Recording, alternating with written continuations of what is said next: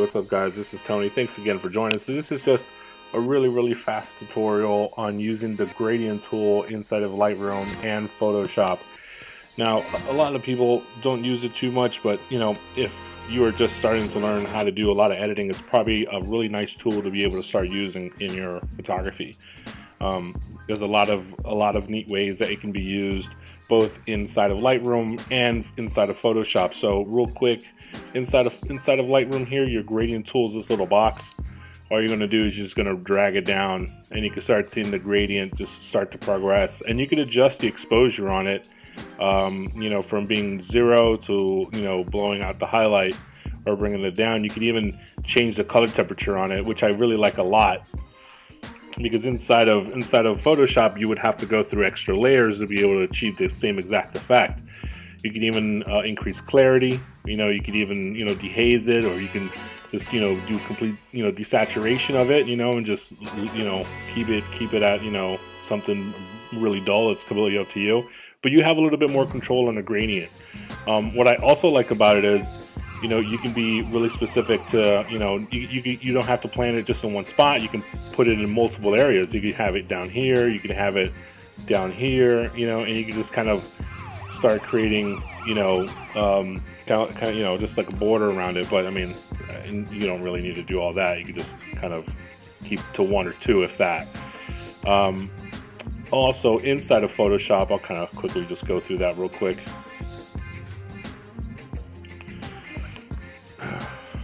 Inside of Photoshop, there's 2 ways to do it once it opens up here.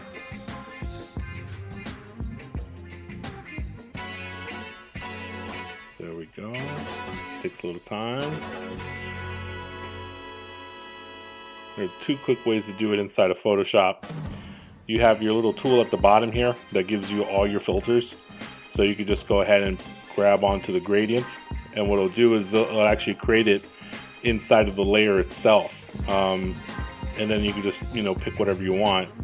If it's going to be linear, you have to manually go in here and pick the kind of style that you want. You know, for this example, we'll make it white. So sometimes Photoshop likes to play little tricks on you, so you have to actually make the changes manually. That's why it's a lot easier inside of Lightroom to do it, because you don't have to do that.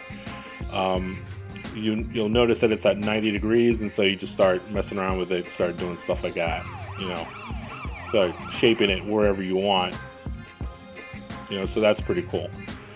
And then the other way as well is you have the manual gradient tool, which is up here inside of your toolbox, and you have to actually create a brand new layer for that, okay, and then you just bring it down wherever it's needed. Now the only thing about this part is that it's, you know, you can control it to a certain extent, but I don't personally like really using it too much, because you have to kind of like keep measuring where you want that gradient to fall.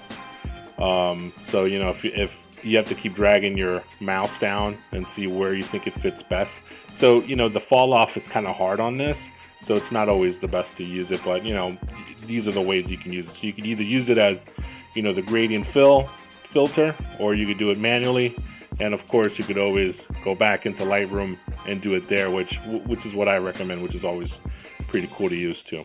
So that pretty much covers the gradient tool. Hope you guys like it. Drop a like, a share. Thanks for watching.